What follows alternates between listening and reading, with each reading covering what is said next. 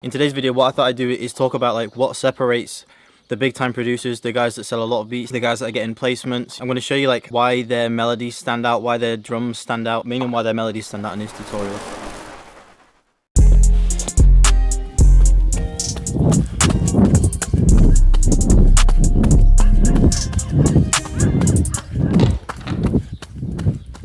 Hello stinkers.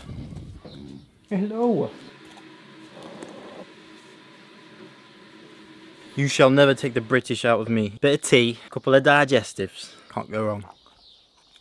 I've started to get like more DMs from you guys that have come through the channel. You guys ask a lot like, can you listen to my beats? Can you give me some feedback on my beats? The problem is, like, I can listen to your beats, I can give you all the feedback in the world, but like me giving you that feedback isn't gonna allow you to significantly improve like that.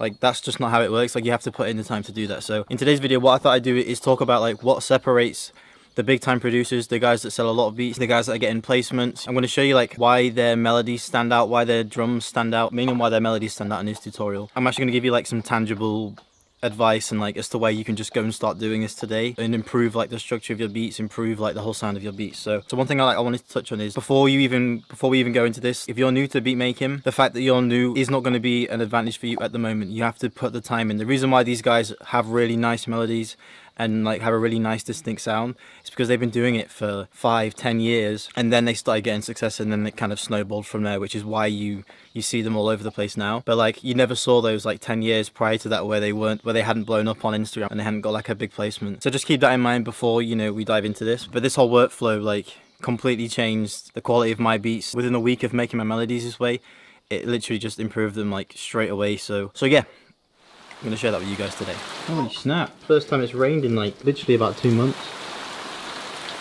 Oh. Alright, good. We are in FL Studio, good people. It's been a while since I've done a tutorial like this. But yeah, I'm just going to go ahead and make like a melody. I want to go ahead and make the full melody, you know, add all the layers in, and I'm going to explain like everything that I do at the end, and like why I did them, and like the whole thought process of doing it this way. I'll speed this up, but whilst I'm doing it, just pay attention to like what I'm doing and like how many different things I'm doing. And then I'll like let you guys know like how you can go about doing this yourself and doing it in a logical way that's not, you know, the way you don't get lost, you know, and you don't like end up doing too much for the beat itself. Okay, so yeah, I'm just gonna crack on.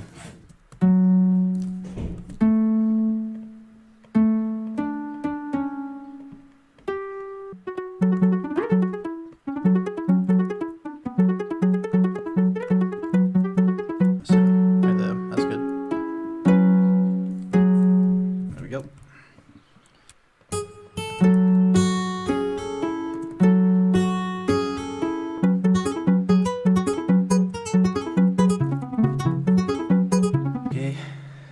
Some kind of like something to sit in the background, pad or something.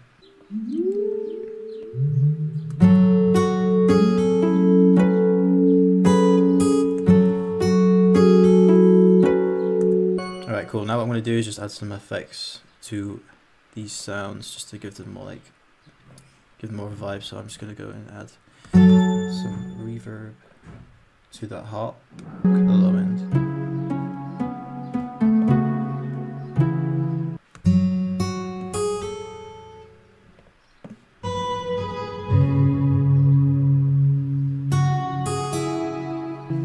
I don't wanna stop.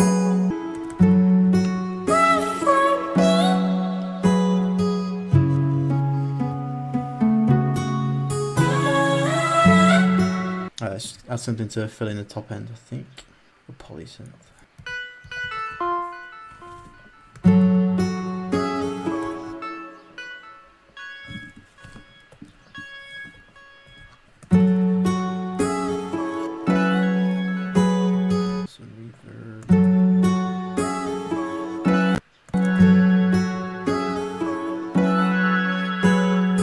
That's nice.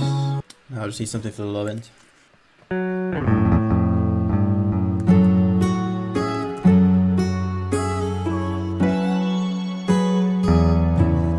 Some strings.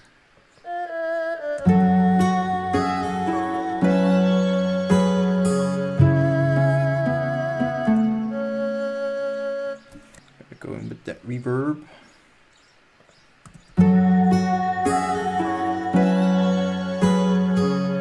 Alright, cool. We're there with the loop. I'm basically just going to talk you through the reasons why I did these things and like why they kind of work, I guess. And then I'll go into what I'm going to do next, which is like super useful if you want to have like those like unique beats that change quite a lot but that still kind of fit within the context of like that beat. First thing that I did was like have like the main sort of melody. This is probably going to run like throughout the whole beat.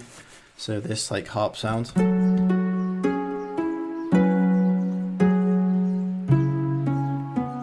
Okay, it's not like major complicated, it's just like, you know, fills out most of the frequency range. I didn't want to have it like, you know, full. And what you'll notice is like it's quite simple. You know, I'm zoomed out so it looks quite complicated, but literally you've just got a few keys here and there. Like there's no like unique pattern to them. They're just sort of normal. Next thing was like a guitar.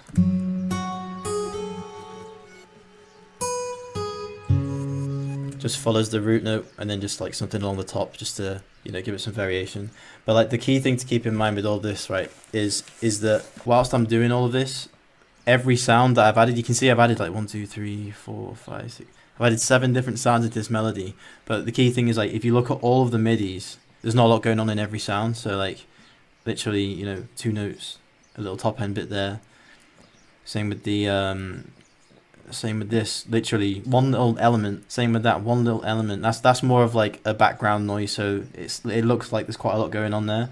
But if you notice, like the volume of it, which is this one, is way down low. That's just going to be like coming in and out of the beat throughout it. But yeah, you know, just take a look at everything else. Like super simple, and like it's not difficult to put all of this together. You just need to sort of pick the right sounds, and then after that, like you're done. Okay, now here comes a bit where like this can cut out a whole ton of time when it comes to laying out the beat. So what I'm going to do is lay out 3 or 4 16 bars of the melody. No beat yet, I'm not going to put any drums in yet. I'm just going to split this melody by channel. So I'm just going to have the whole thing play for the first 16 bar. That's just going to be like, you know, the part of the beat where everything's all in. And I'm just going to duplicate it across. Yeah, why not? I'll go for 4 16 bars. So I'm just going to play around with these 3 sections and then like chop things out, you know, make it sort of super simple in certain places and then bring other stuff back in just so it's got a nice flow. Okay, cool. Right, so I've got rid of that last 16 bar. I just feel like this 3, you know, 16 bar loop goes well nicely together. Like once it loops back to the start, it sounds nice. So okay, so now what I'm going to do is just bounce all of that out. So like that's going to be the direction of the melody. It's going to be on loop. I might add some different elements into it, but I'll show you guys that in a second. Come down to the tools, consolidate, and then I'm just going to turn this into like a full loop. Alright, cool. Sorry, one more thing that I wanted to point out before I laid all this out into like a, you know, into like the structure of the beat. As you saw, like as I was adding sounds, I was adding effects to them straight away just so I knew like what each sound is going to sound like straight away. But yeah, now I've got this bounced out, what I'm going to do is drop it into the mixer. But this is where like I'm just going to add effects to that whole loop. So what I like to do is, you know, give it that old school kind of textured kind of feel. So I add the RC20, a little bit of compression, a little bit of saturation, and then we should be there.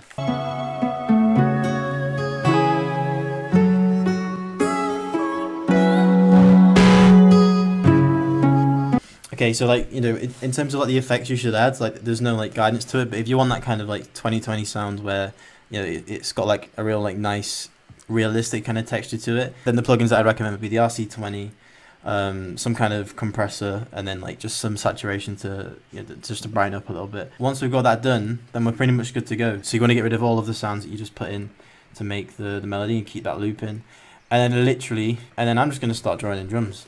That's it. Now you've got that really like unique, like different melody. You can do like it just makes the whole beat sound so much better. In fact, I'm gonna finish this into like a full beat so you guys can hear it. It's good because it's efficient and it takes up way less CPU than adding tons of plugins. It makes the beat sound so much more unique because you've got so many different things going on, but like it all sounds kind of like it sits in the right place. And what you can do as well, what I like to do is duplicate that loop. So I'm just gonna pull one here, make it unique. And then you can just play with the pitch, like literally just knock it up a full octave. Just give it even more variation, but again, it all sounds like it belongs because it's all the same stuff. You just add in little different things to it. You know, you can add half time, you can do whatever you want. But yeah, I'm just going to make this into a quick beat, finish it off. Okay, that's going to be good for now. I think that's a good like basis for the beat. So I'll let it run through a couple of like 16 bars and just listen to like the variation, how complicated it sounds. But like you've seen from how I made the melody that all of these things are just really simple, just lots of different elements, and they all come together like really nicely. So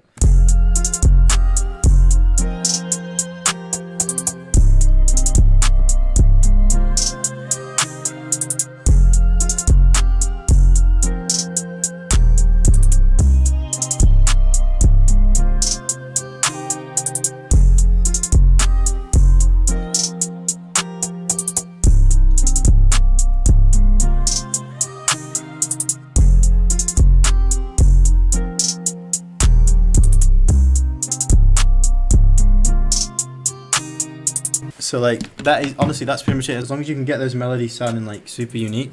Jesus Christ, I didn't realise it was a storm outside. And again, like as you can see, it doesn't take much. Like you just need to stack a lot of sounds. Try not to overcomplicate each melody. Just one little thing that sounds nice. Move on to the next thing, and just keep adding those really nice, subtle, different sounds in. Subconsciously, when you listen to it as like a beat listener or an artist, like you pick up on those things. It makes the beat kind of like just stand out and just, you know, sound way more unique to like to their taste. So then it's just a matter of structuring it, you know, putting it into like 3 separate 16 bars, you know, making them a little bit different from each other, bounce it out as a wave, and then just add some drums. Like I literally just added, how many drums did I add there? 4 drums and an 808, and then like that's a banger right there. That's fine. I'm happy with that. I could mix that down right now and upload it and be happy with it. That's it. That's literally it. Peace.